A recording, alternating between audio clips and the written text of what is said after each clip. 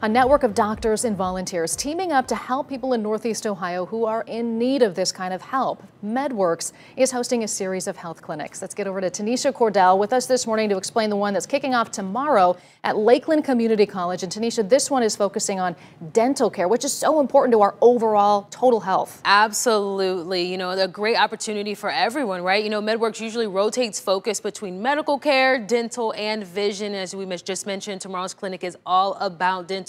And, you know, while providing free care is an essential part of what MedWorks does, this group is also big on health insurance, education, and enrollment.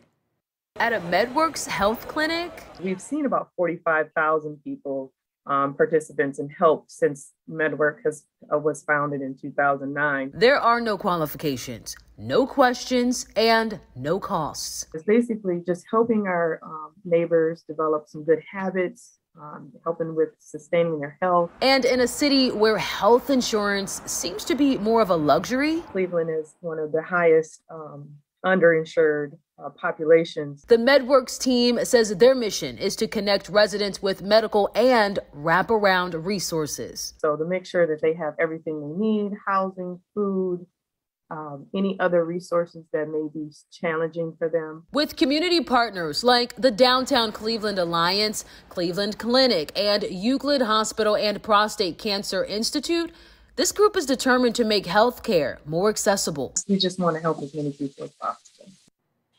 All right, now tomorrow will be the first time MedWorks has hosted a clinic in Lake County. The next clinic will be in Lorain County on May 7th. You see some more dates there. Now, between the two, MedWorks expects to serve more than 250 people. We're told there's already a wait list for tomorrow's clinic. Insane.